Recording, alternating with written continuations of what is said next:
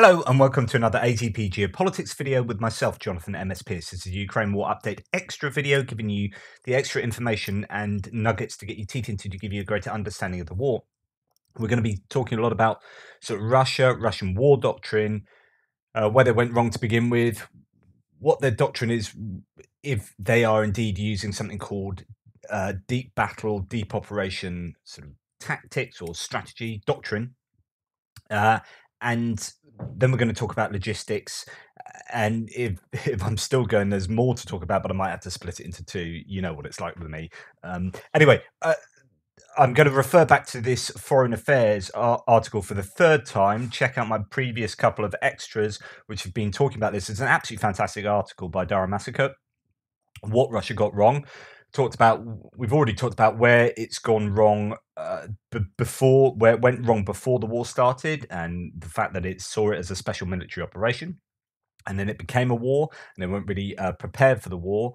And then we talked about what went wrong during the initial phases of the war, and then we're moving on to another sort of area to discuss as we move towards the end of the article.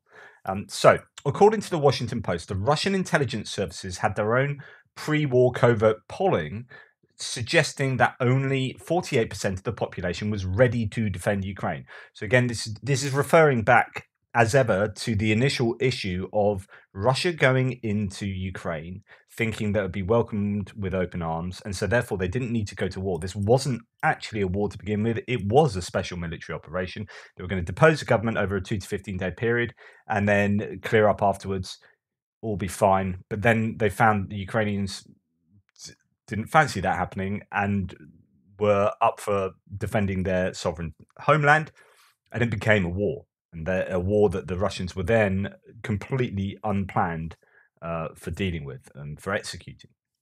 So this is, again, according to the Washington Post, the Russian intelligence services had their own pre-war covert polling suggesting that 48% of the population was ready to defend. Of course, was this true? Ready to defend Ukraine? Zelensky's approval rating was less than 30% on the eve of the war.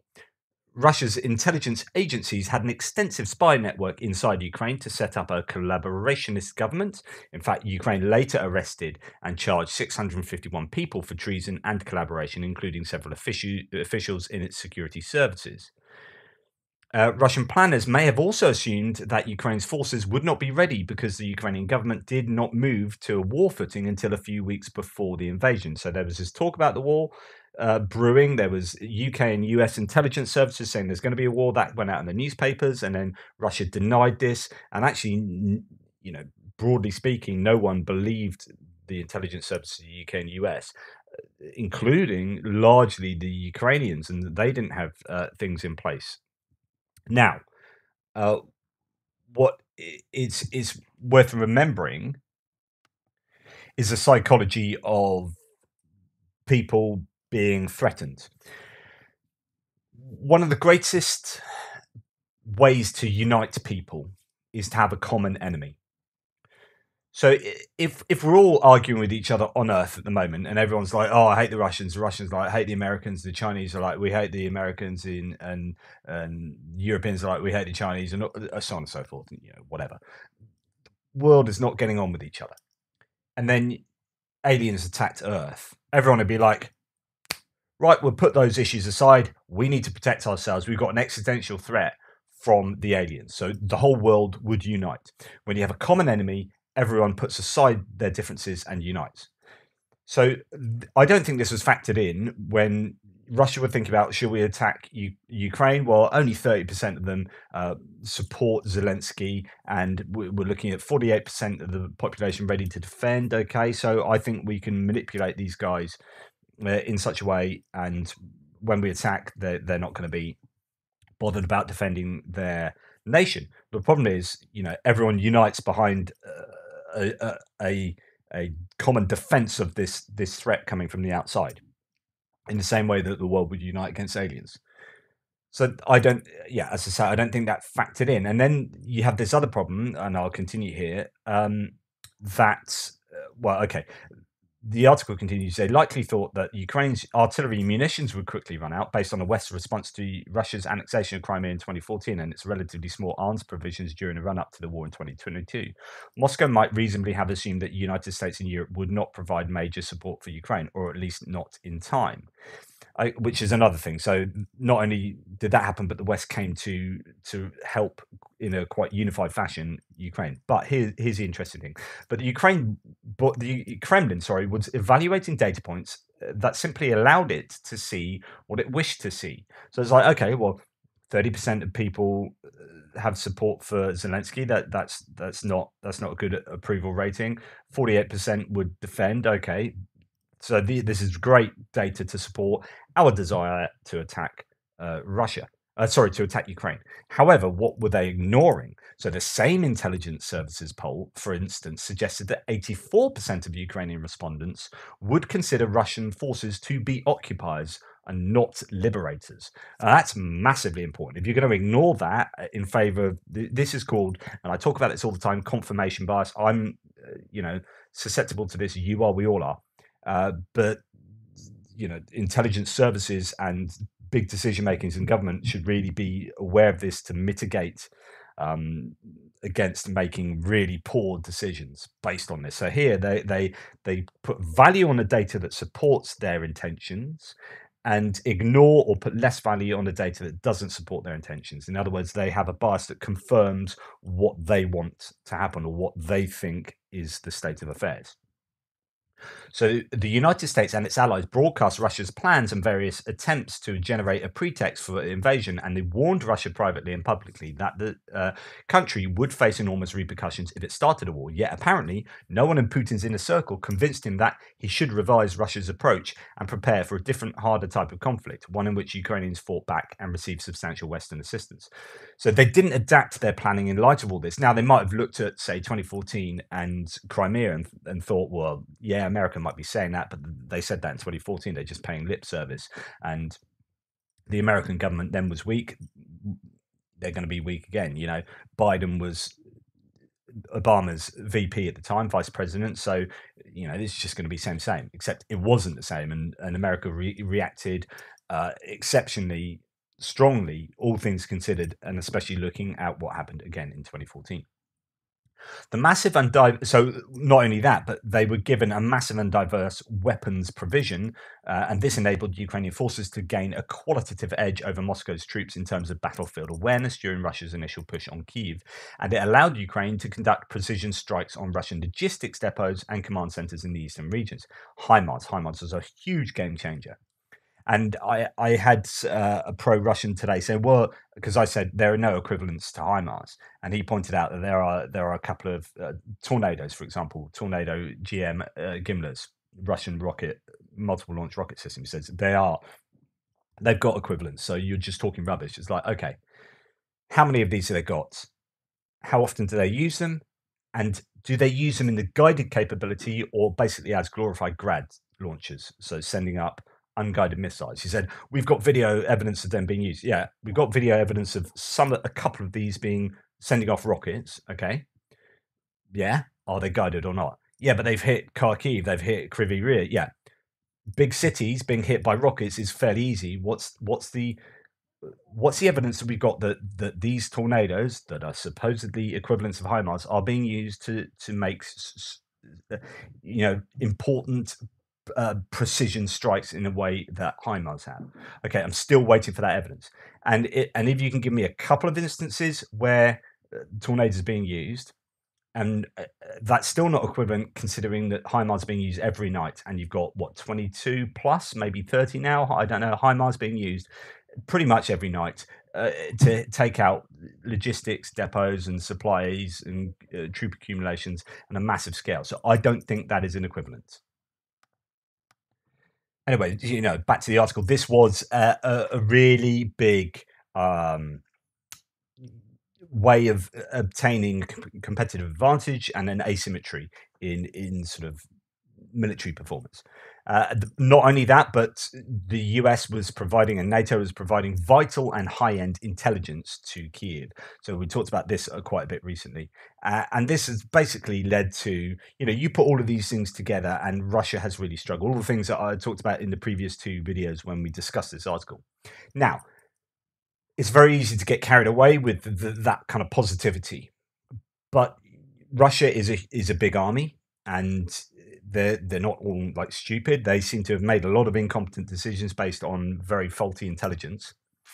But they are learning and they are adapting. So let's look at some of the positives for the Russian performance so far and going forward.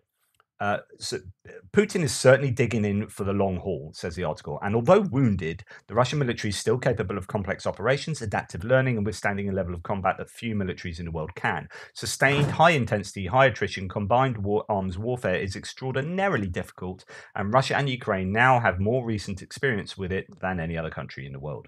Take, for example, the VKS. So this is the Russian Air Force. Although its pilots have failed to suppress Ukraine's air defenses, analysts must remember that such missions are notoriously time-consuming and difficult, as US pilots have noted. The VKS is learning, and rather than continuing to waste aircraft by flying more conservative and less effective missions, it is trying to wear down Ukrainian air defenses by using empty Soviet-era missiles and Shahed drones purchased from Iran. Now, this is quite interesting because, yes, on the one hand, we did see the Russian Air Force pull back and adapt to the fact that they were losing unsustainable numbers of aircraft and, more importantly, pilots and crew members. And they were operating from behind certain ranges, so on and so forth, and sending off missiles well behind their own lines and then turning around and going back. Now, interestingly, as Russia has become more and more desperate for success in the Bakhmut area, what have we seen? So in the last couple of weeks, we have seen Russian aircraft being lost multiple times a day, particularly around Bakhmut. So we've seen on certain days, like 4 days in a row, I think we had like Russian fixed-wing aircraft lost and helicopters also lost. I think one of the worst days was like 5 or 6 aircraft lost in one single day. So this then shows that, yeah, they do learn and they do get conservative, but when there's a lot of pressure for success, when it's like, right, we need to show that Wagner aren't so successful, so you get this infighting, we need the regular forces to do their combined arms things well and show that we can do this and we're going to take over from Wagner and we're going to win Bakhmut. We want that, and Putin wants everything done by March, so on and so forth. You send in the Air Force again and they get hit. Yeah, they might be causing problems, but the losses have been fairly substantial for the last week or so. So yes, they do adapt, but then they also have a tendency to just go back to operating as they were previously. But otherwise, the Russians have adapted with the use of Shahed drones, their S-300s at the moment, and cruise missile saturation bombing attacks to take out the infrastructure. The Russian military also appears to be getting better at performing some of the most dangerous army maneuvers of all, crossing rivers under fire. And the article talks about the withdrawal across the Dnieper River being comparatively smooth, partly because it was better planned. So that's Surovikin coming in, saying we need to take a defensive posture and we're going to withdraw to shorten the front line to give a higher troop density, but also we're losing people here, and they've cut off, if you remember, they cut off all the bridges and the logistics routes across the Dnieper River. So they were effectively, the Russian army was cut off there, and they've been duped into sending loads of forces there because there was claims of a massive counterattack. They pulled them in there and then blew up the bridges behind them, and then they were stuck there. So, but the Russians did very successfully withdraw across there. But Surovikin showing actually a bit of nous. And then other adaptations. In late spring, Russian forces finally succeeded in jamming Ukrainian communications without jamming their own, although that is still a problem. There was a partial mobilization that got 300,000 draftees into it, and this had shored up their defensive positions, incrementally putting the Russian economy onto a wartime footing, has helped the state get ready for a long conflict. And these modifications are starting to show results, says the article. Although Russia is running low on missiles, it has expanded its inventory by repurposing anti-ship cruise missiles and air defense missiles. So this is use of the S-300s and other missiles that are not used in their primary mode, such as ship missiles being used as basically cruise missiles. And in fact, was that not one of those types of? Yeah, it was a ship missile that was used against the Ukrainians, and it hit the residential apartment block in Dnipro and blew that up because it was, it wasn't being fired over the sea, and its guidance system was not ideal for such urban settings. Anyway, the Russian military has not yet improved its battle damage assessment process or its ability to strike moving targets. I mean, that's a huge problem.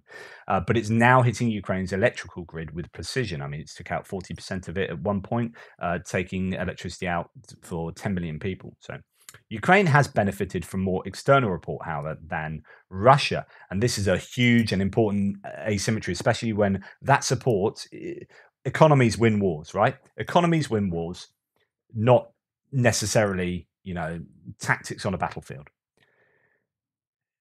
Russia's economy is broadly, in terms of GDP, is equivalent to Belgium and Netherlands put together. It's less than 10% of Europe's GDP.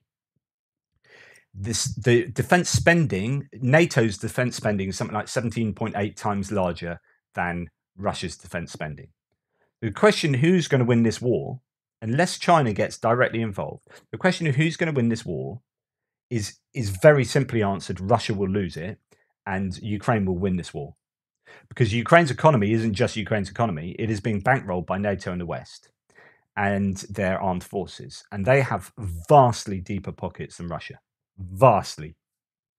And essentially, this is kind of all you need to know about where this war is going. Now, as long as the West keeps supporting, and the rhetoric is they're going to support for as long as it takes, Russia can't win this war. You can talk about troops, you can talk about, I don't know, so on and so forth on the battlefields. But economically speaking, Russia can't win this war. And that's a lesson that should be learned from history. Wars are won by who's got the deepest pockets, economically speaking, and Russia don't. After weeks of devastating HIMARS, the article continues, attacks during the summer of 2022, Russia moved its command sites and many logistics depots out of range. Russian forces have shown more competence on the defensive than on the offensive, particularly in the south, where they have created layered defensives that were difficult for Ukrainian forces to fight through. And in fact, there's absolutely loads of defenses built now right across the occupied territories of Ukraine that the Russians control. And they have taken a much more defensive posture, and they've adapted. That's kind of an adaptation that has been successful for the Russians under Surovikin, who's far more defensive. However, in January 2023, so last month, Surovikin was demoted in favor of General Valery Gerasimov. Although the reasons for this command change are unclear, palace intrigue and cronyism may be behind it rather than any specific failure of Surovikin's leadership. And no Russian commander has been able to break Ukraine's will to fight, even though Russia continues to launch missiles that inflict suffering on the Ukrainian people. The thing is now, Surovikin had put defensive stuff in place that has, I think, put the Russians in much better stead than they otherwise would have been. Because if Ukraine want to take back their territory, which is obviously the Ukrainian intention, then they are going to struggle far more now, given all the defensive work that the Russians have done, than they would have done had the Russians not done that defensive work. That's mines, that's trenches, that's revetments, that's dragon's teeth. All of these things, you might laugh at them individually, but put them all together, that is an obstacle to overcome. It means you won't get these Thunder Road, really quick lightning counteroffensives like you saw in Kharkiv. That won't happen again. Now, what's interesting is now that Gerasimov's in charge, then you're going to think that he's been put in charge because they want to move to an offensive posture. And Putin is saying, I want this by the end of March, arguably. I mean, this is what we're hearing from Ukrainian intelligence, so it might not be true. But the rumors are that Putin has said, I want this by the end of March. Now, if that's the case, he's putting undue pressure on the Russian armed forces to do things that doesn't fit in with what their capability and capacity is at the time in question. And it means that they are going to rush things. So are we seeing this situation now where Russia are putting on an offensive sooner than they are ready to do so because there is undue pressure from above to gain certain geographical objectives before they're ready to attempt that? Anyway, that there is the conclusion of that article, just a few more bits, but I won't go through that today. Let's then move on, because I keep talking about, right, what is the situation at the moment? Like, what is and I asked this morning in both my articles, sorry, both my videos. Are we seeing the Russian offensive now, or offensives? And if we are, is that just completely underwhelming? It appears so. And if it's not the Russian offensives, what is it? Because they appear to be pre-offensive, attritional kind of offensives, pre-offensive offensives that are attritional and grinding down Russia's own capacity. Yes, it might be grinding down the Ukrainians as well. But if we're talking from a Russian point of view, they're burning up a load of equipment in Avdiivka and Vuhledar. Kremina's being pretty costly for them, and obviously Bakhmut. So what's going on? Um, just trying to work this out. Well, it could well be that they are doing something which is a Soviet doctrine from, actually from the 1920s and 30s, called deep operation, or Soviet deep battle. Okay, so I'm just going to read you just a wiki entry about this to just see whether this fits with what they're doing now. So it's developed by the Soviet Union during the 20s and 30s, and it was a tenet that emphasized destroying, suppressing, or disorganizing enemy forces, not only at the line of contact, but also throughout the depth of the battlefield. Deep operations had two phases: the tactical battle, followed by the exploitation of tactical successes, known as the conduct of deep battle operations.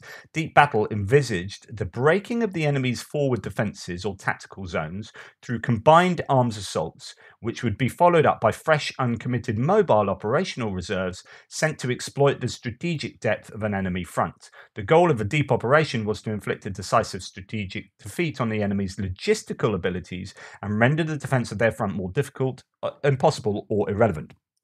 Unlike most other doctrines, deep battle stressed combined arms operation at all levels: strategic, operational, and tactical. Therein lies a big problem for this, because actually the Russians have shown themselves completely inept at doing combined arms activity at all levels. What they're trying to do is get more uniformity within their army. So you're seeing Wagner being phased out, and you're seeing DPR and LPR being assimilated into the Russian regular forces. However, the Air Force, the Navy, logistics, intelligence, and the army, especially when you're taking into account mobilized troops, convicts, all these kind of disparate types of military components, they are struggling to do that kind of combined arms. And if that's a central part of this, we could have a weak link. Then there is also the logistics weak link that we'll come on to speak about in a second. So when we go to the map, we might put this in the context of Ukraine right now, which is, okay, let's attack Kupiansk, let's attack Kremina, let's attack Bakhmut, let's try for Siversk, let's try Avdiivka, and let's try Vuhledar, and to some degree a little bit down here by Orkhiv. Okay, we're going to probe, attack in fairly considerable numbers to try and exploit a weakness. And when we find that weakness, then we go for your deep operation, your deep battle. And we pile in our kind of second echelon to attack there. So the doctrine, here's the principle. So deep battle encompassed maneuver by multiple Soviet army front-size formations simultaneously. It was not meant to deliver a victory in a single operation. Instead, multiple operations, which might be conducted in parallel or successively, would induce a catastrophic failure in the enemy's defensive system. Each operation served to divert enemy attention and keep the defender guessing about where the main effort and the main objective lay, which is kind of what's happening now. What is the main objective? Is it Kremina? Is it Svatva? Is it Kupiansk? Is it Bakhmut? Is it Siversk? Is it Kramatorsk and Sloviansk? Is it the whole of the Donbass? Is it Zaporizhia? Is it Vuhledar and coming up? What is it? In doing so, it prevented the enemy from dispatching powerful mobile reserves to the area. The army could then, so again, context of that, which is to say, okay, so they're attacking Kupiansk. So if they were just sort of attacking Kupiansk, the Ukrainians would then pile in all their reserves to Kupiansk to take this one offensive attacking Kupiansk. But actually, they don't know whether it's Kupiansk, because it could well be Kremina, and it could well be Bakhmut, and it could well be Avdiivka and Vuhledar. So the Ukrainians themselves are thinking, well, where do we spread our defences? And there's this kind of disorganisation or chaos, because when you're not quite sure exactly what they're planning and whether it's one or many offensives going on. And, it prevents the enemy from dispatching powerful mobile reserves to the area. The army could then overrun vast regions before the defender could recover. The diversion operations also frustrated an opponent trying to conduct an elastic defense. So these diversionary operations, you then look down here at Orkhev, was that just a diversionary operation? So that happened 1 week ago now, was it? Over between 1 and 2 weeks. Just at the same time, they were starting to ramp up operations all up this front. Was that diversion? So they sent defenders down from, there were claims that that reserves came from Bakhmut to defend Vuhledar. And in the Orkhev area that they were pulling reserves. So was this what the doctrine suggests? As the opponent is trying to conduct an elastic defense, the supporting operations had significant strategic objectives themselves, and supporting units were to continue their offensive actions until they were unable to progress any further. It's an interesting thing. So you just keep doing this until you can go no further. Well, the problem is you end up exhausting yourself, and you're ripe for a counterattack. So there could be a bit of a problem there. However, they were still subordinated to the main decisive strategic objective determined by the Stavka. Each of the operations along the front would have secondary strategic goals, and one of these operations would usually be aimed towards a primary objective. So it could be that you've got all these things going on, but one of these actually has a primary objective. So the primary objective could be, for example, Siversk, and you got Kremena, that attack we want you to go and take Torska and get past the watercourse here, but actually, and Bakhmut, we want you to take Bakhmut, but there's a primary goal here of actually Siversk. So the Kremena objective might be coming down to Siversk, but you've got other secondary objectives. So it could be to get past the Oskil River up here. It could be to take Vuhledar to move on to Khorokhova. It could be Mariinka and Vuhledar coming together for a pincer movement on that. Those would be kind of secondary objectives. So the strategic objective or mission was to secure the primary strategic target. The primary target usually consisted of a geographical objective and the destruction of a proportion of the enemy armed forces. Usually the strategic missions of each operation were carried out by a Soviet front. The front itself usually had several shock armies attached to it, which were to converge on the target and encircle or assault it. Assault it, not insult it. I mean, anyone can insult anyone. The means of securing it was the job of the division and its tactical components, which Soviet deep battle termed the tactical mission. And then finally, I'm just going to come down to this bit: deep operations engagement. Having organized the operational forces and secured a tactical breakthrough into the operational rear of the enemy front, several issues took shape about how the Red Army would engage the main operational enemy forces. Attacking in echelon formation denied the Soviet forces a chance to bring all their units to bear. That might lead them to the defeat of a shock army against a superior enemy force. This is the idea that they're already spread fairly thin around everywhere. So if they found this weakness, say, in Kremena, and then piled their kind of second echelon into Kremena and what they had left, this army isn't actually as strong as it could be because they have elements of offensive operations going on all along the front. So they then pile into Kremena with a bunch of extra, in this case, mobilized troops, other reserve troops or units they've got held back, and whatever material they can get hold of. But if Ukraine actually have decent forces in the area and are able to defend that, or maybe even have superior forces, then the Russians might not have enough to succeed in that engagement. And that is indeed a potential problem. It might lead to the defeat of a shock army against a superior enemy force, it says. To avoid such a situation, echelon forces were to strike at the flanks of enemy concentrations for the first few days of the assault while the main mobile forces caught up. The aim of this was to avoid a head-on clash and tie down enemy forces from reaching the tactical zones. The expected scope of the operation could be 150 to 200 kilometers. If the attack proved successful in pinning the enemy in place and defeating its forces in battle, mechanized forces would break the flank and surround the enemy with infantry to consolidate the success. Now, next problem here is the Russians don't necessarily have that mechanized equipment. I mean, they are losing hand over fist mechanized equipment up and down the front line. Do they have that in reserve to send out? And if they do have it, what's the quality of it? Is it BMP-1s that have been mothballed previously and have been brought out and given a lick of paint and a new set of wheels? Is it good enough to overcome what the Ukrainians will be using? And if they're starting to get Bradleys in and so on and so forth, by the time it comes to using this stuff, like, is that good enough? Really, really important questions to be answered, I would say. As the defender withdrew, mechanized cavalry and motorized forces would harass, cut off, and destroy his retreating columns, which should also be assaulted by powerful aviation forces. We just haven't seen the Russians be able to do this in the whole course of the war, and we haven't really seen the air force being used effectively in this way because they don't have air supremacy, right? So it's great in principle, this using combined arms offensives, but if there's still troops with like plenty of stingers and manpads being able to take out those pieces of aircraft, and if they've got air defense systems still operational, then you aren't going to be able to support your troops in that way. And they don't have that, so there's yet another weakness. The pursuit would be pushed as far into the enemy depth as possible until exhaustion set in. That's hugely problematic as far as I'm concerned. With the tactical zones defeated and the enemy operational forces either destroyed or incapable of further defense, Soviet forces could push into the strategic depth. And it goes on to talk about logistics after this, right? Because, of course, you can't keep pushing and pushing until you're exhausted without being supplied consistently to do so. Otherwise you get cut off and you've got nothing, you've got no ammunition. I mean, that is in the sense what exhaustion would be, but you can do that for longer and longer if you have consistent logistics and supplies. So this is where we come to talk about logistics and good old Trent Telenko and what he has to say about this.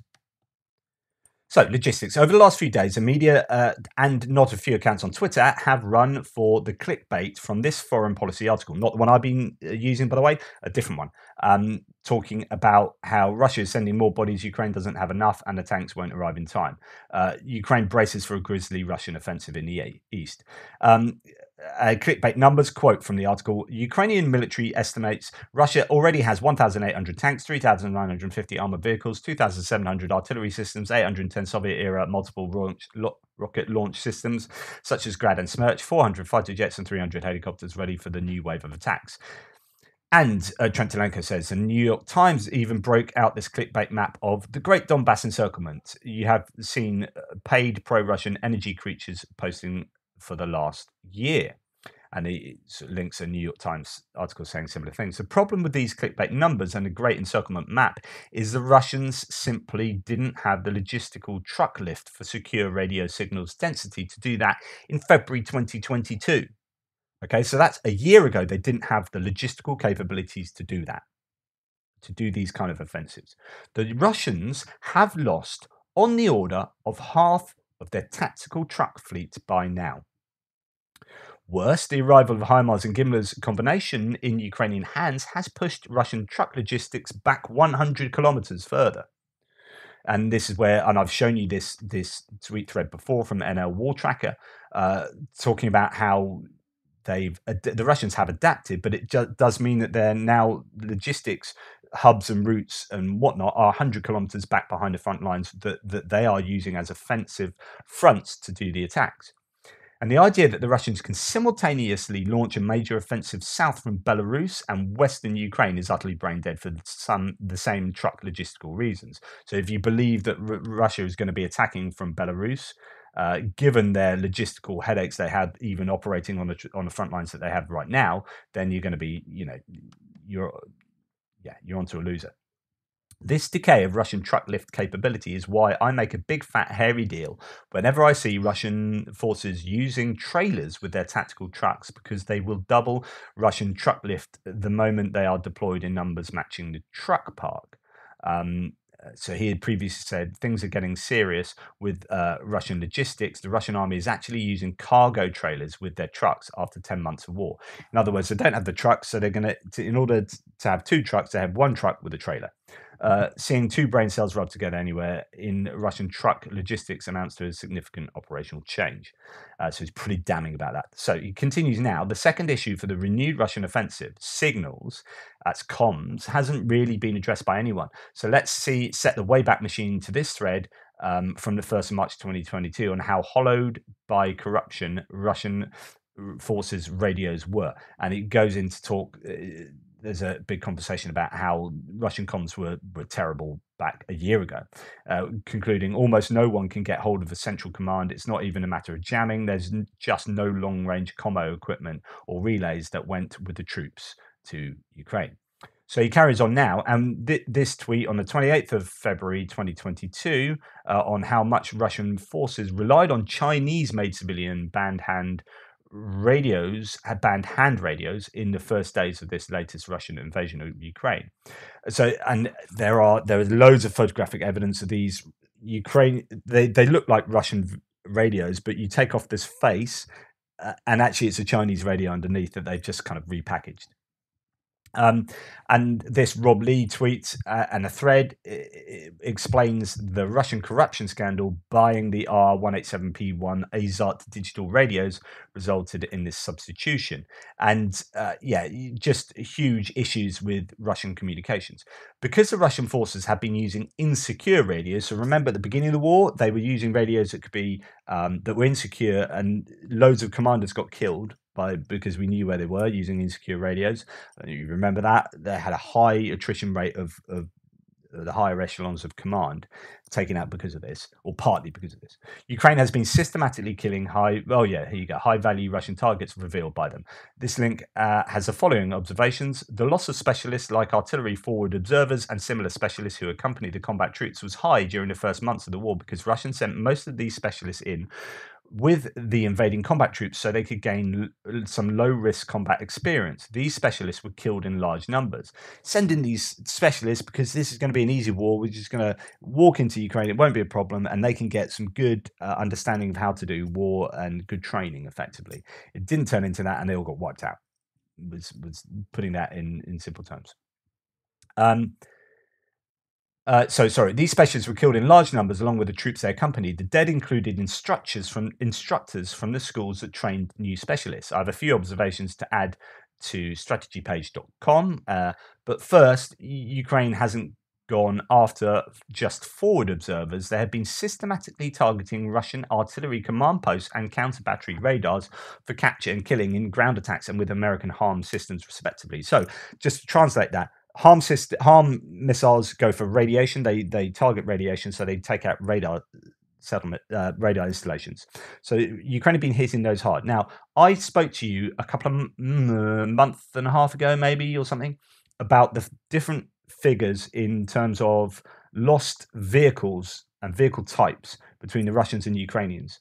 And there was broadly like for like in terms of air defenses, but loads more IFVs. But then you look at the types of IFVs and they're slightly different depending on which army it is. Loads of tanks, blah, blah, blah. But one of the interesting ones was command and control vehicles. So the Russians have lost an absolute bucket load of command and control vehicles. And the Ukrainians have lost hardly any. Like, it's one of the biggest disparities in the figures lost, right?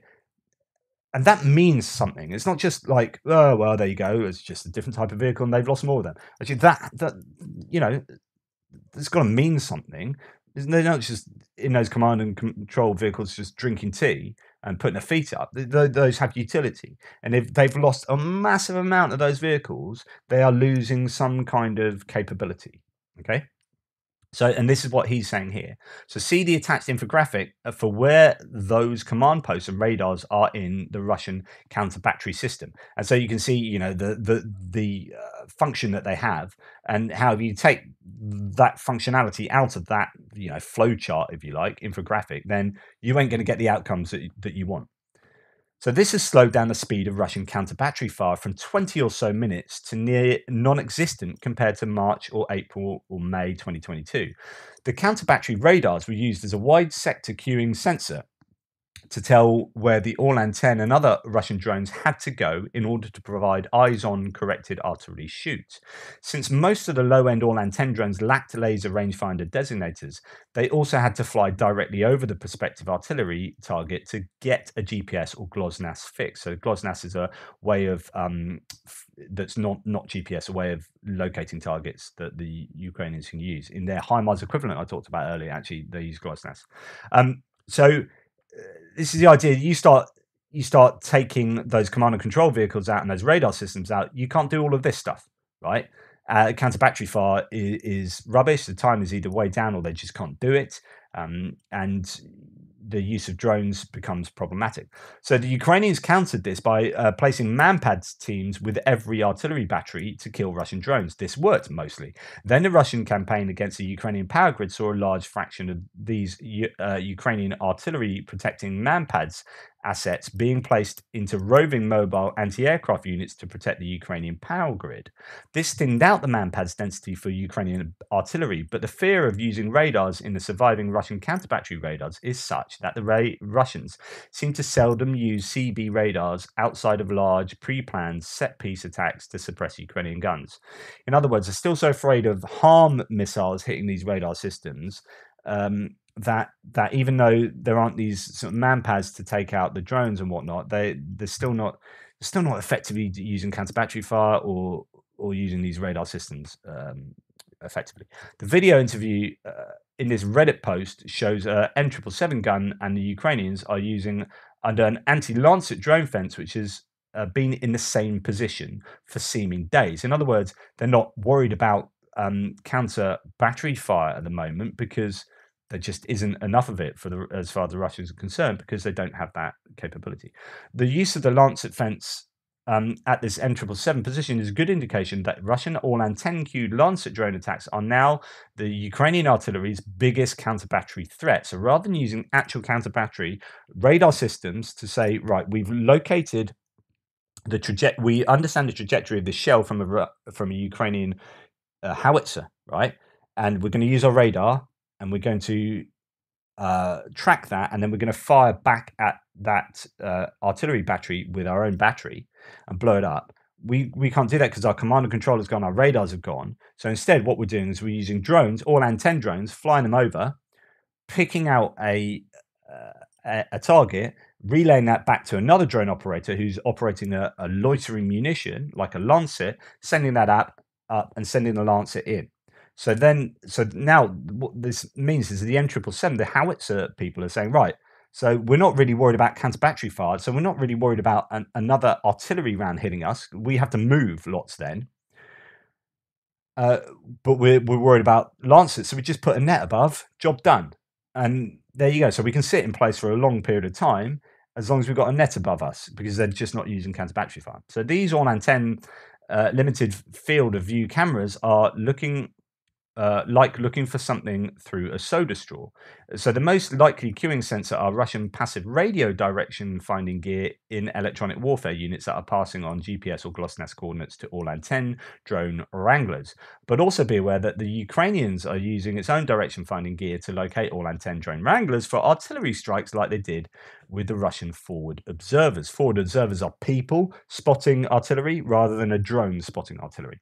So the systematic annihilation of the Russian Artillery Forward Observer Corps, artillery command posts, and counter-battery radars by the Ukrainians in the last year of the war leaves Russians incapable of generating the artillery firepower in February 2023 that could in February 2022.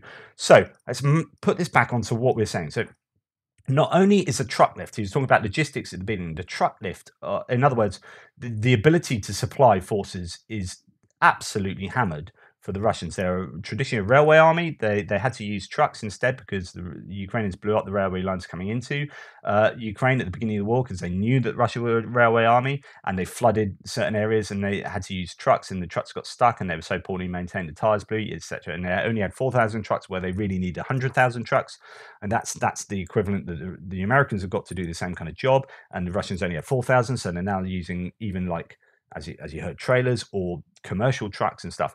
They are going to struggle in major offensives, especially if there are lots of major offensives, as they're trying to probe to find a weakness to then pile in. Now, not only that, but they don't have effective use of radar and comms, and the comms affects their ability to command and control, right? But also, there's radar communication between drones or the radar use of counter battery fire and all this kind of stuff that they need to conduct a proper offensive is just lacking. So you put all of this together, I think we're possibly beginning to understand that it could be a form of deep operation doctrine here, and that Russia could be up against it. It could really be struggling. Um, what are they going to bring to the table? What extra material do they have? I don't know. I can't foresee they're going to bring an awful lot of extra great stuff, because the question is, why aren't they already using that? Why aren't they being using that last 6 months? You know, if these Russian people in my threads are saying they've got equivalents to HIMARS, okay, well, where they're using them in some kind of mass way that HIMARS being used. I know that I'm mainly giving you like pro-Ukrainian stuff here, and I'm not showing an awful lot of like Ukrainian targets being hit by Russians, but really they're not being hit behind the lines to the same scale as the Ukrainians are hitting the Russians. Now we are seeing cities get hit a lot, so we get again a lot of like MLRS attacks, which are unguided on Zaporizhia, on Heliopol, on Nikopol, on Manets, on Kherson, on these places behind the line here, on Kramatorsk, Druzhkivka, so on and so forth. But are we seeing the kind of precision artillery, precision ordnance use that we're seeing with HIMARS? No. Like what? Okay, which means that they don't have it. Otherwise, you would be seeing that. So again, the question is, what if this isn't a full-on offensive, or they're probing to find a weakness to then pile in a proper offensive, like deep battle doctrine would suggest? What are they going to send in for that second echelon? Is it just a whole bunch of mobilized troops with not very good material? I don't know. Anyway, that's all I've got. I've only gone through half of what I was hoping to talk about, but I've gone on way too long. So I'll stop here. Thank you so much for your support. Please like, subscribe, and share. And I will get back to you tomorrow with the rest of what I was going to speak to you about today. The last thing I will say is please check out my article that's finally out. It's a good 5,000 word article. It is a big piece of kit, this. Analysis: who blew up the Nord Stream pipelines. I put a link in the description below. Please let me know what you think. I'd be really interested to see if you think I've been fair with the data here. I changed my mind going through this article. I was like this as to who I thought was responsible, and in the end, my basic conclusion is I don't really know. I'm not sure Seymour Hersh got it right. I'm fairly sure there's a problematic article. I think the US has more to gain in certain respects, but they also have more to lose. So and they don't need to lose that. So I think it's too risky for the US to have done that. Russia don't have as much to lose, but actually they don't have as much to gain. But it could be an all-in kind of do that kind of thing, a bit like on a poker table. And I think at that kind of psychological level of like, why would they design an operation like that? A bit like Anders Puck Nielsen. I think that on balance, probably Russia did it, but it's not a huge confidence level that I have in that. I can see really good arguments that the US blew up the pipeline, and I can see some arguments as to why Russia blew it up. And the evidence, actual evidence, like Seymour Hersh is trying to present evidence, is thoroughly problematic. And actually, the evidence doesn't really suggest anything, because his evidence, I think, is got holes in it all over the shop. So I think probably just Russia did it, but I wouldn't put a lot of money on my wager either way. Anyway, be really interested to see what you think. Let me know. Take care. Speak to you tomorrow.